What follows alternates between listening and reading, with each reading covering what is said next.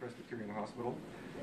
We've been doing a percutaneous biliary stent placement on this patient who's actually got a tumor in her duodenal.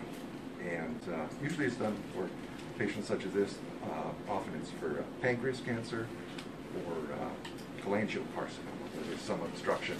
Usually it's done by the GI lab endoscopy, but sometimes it can't be done because the obstruction is distal or there's altered anatomy. In this case, she has both, actually.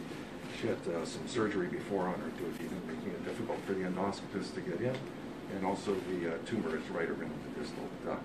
So that's why a few days ago she's already got access to the biliary system, and the tube is going through her liver into the biliary system, and the tip, you can see on our fluoro, is coiled in the duodenum. So that part's done already. Basically what you're going to do today just is put in the metallic Wallstent. So we'll get started. We got our assistant here, Katie. Plural, we got Rena. Hello. And nurse Sandra. Hello. All right. So we'll start with the low plant treatment. Okay, can you feel something here, little pinprick?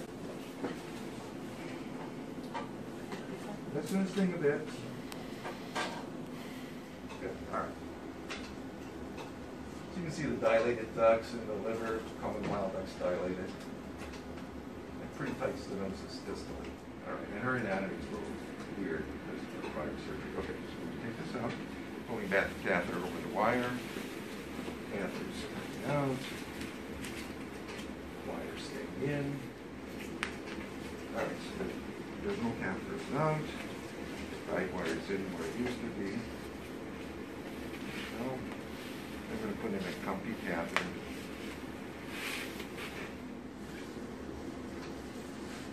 Okay, so we got to be.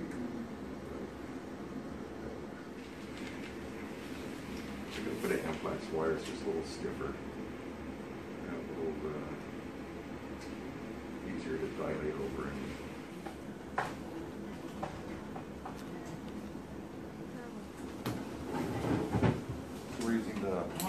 Boston Scientific Wallflex Stent, metal stent.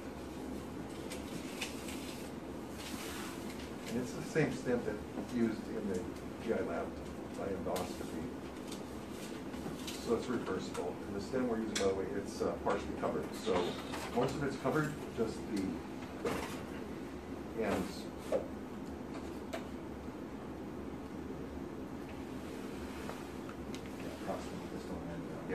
Proximal distal ends are uncovered. Turn the corner nicely. All right. So that middle marker, that's point 2, that's point of no return. So you can resheath the stent if you need to reposition it. But once you get past that, it can't be done. So just make sure it's in position. But you can actually see the waist of the stent at that site where the tape is. Felt it. Yep. Just popped off. All right. Nice. Good, all right. So the stent is in perfect position. You see at the tape on the screen, there's the waist. That should expand over the next few days, actually. What we're going to do now is take up the deployment system. We have the guidewire in. So you screw it in a Dawson-Meuller. Good, almost done here. Let's get another gland. So here you can see that contrast is in the biliary system that's going through the stent nicely. So that's opened up nicely. Actually, remember when I started, there was basically no contrast able to get through that distal stenosis. Now it's going through nicely. And again, that stent should expand a little more over the next few days. This is camp.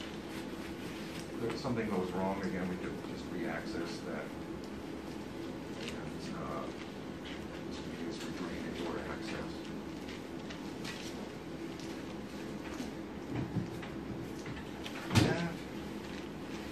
Dressing on that.